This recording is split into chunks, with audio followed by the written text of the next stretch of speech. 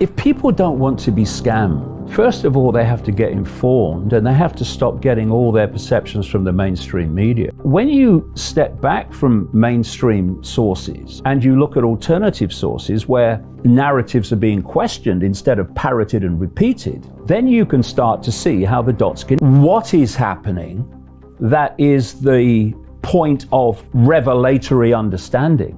It's why it's happening. See, what's missing is context. You know, the mainstream media will tell you that something's happening. They won't tell you accurately, unbiasedly, why it's happening.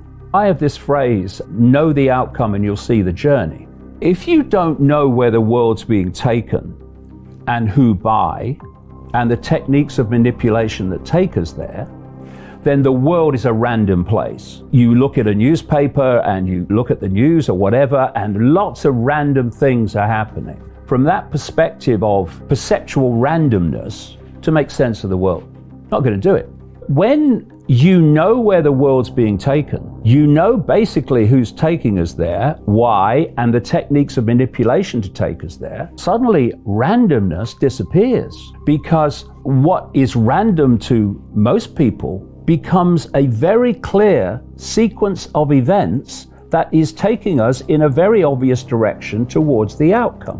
One of the expressions, and very relevant to today, of this mind control, what they call trauma-based mind control, is that when someone's traumatized, in a state of anxiety, in a state of fear, they become massively suggestible.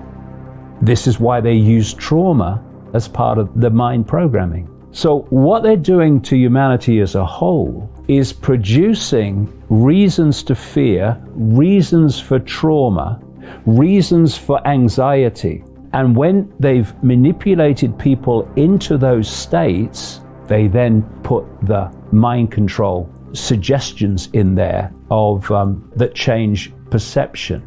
If you get someone, and a lot of people watching this will have seen this in their own experience in the last few months. If you get someone so traumatized about a deadly virus, they become absolutely open to hypnotic suggestion, because this cult is not really targeting the conscious mind overwhelmingly. It's targeting the subconscious mind, which then filters through to become conscious perception.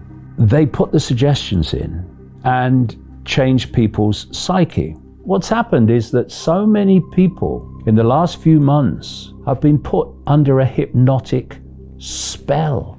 And indeed, people are put through a hypnotic spell their entire lives. You go through the education system and then into the world of, where the media is telling you everything. It's a hypnotic spell that's being cast on the human race. And when people talk about people waking up, what does that mean? It means they wake up from the trance. They wake up from the spell. And so I meet so many people because of what I do. And what do they say? I woke up. It's exactly what happens. When you can put out information that's putting a different angle on everything, what you're doing is breaking the spell, because the spell is basically all that anyone's ever heard.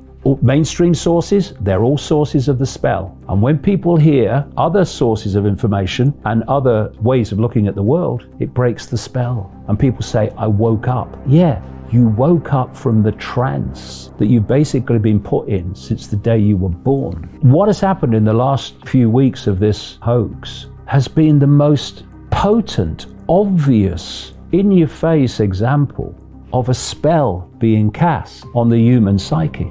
Because someone, you are feeling sleepy, has told them to do so. No questioning, no research, no who benefits, just do it.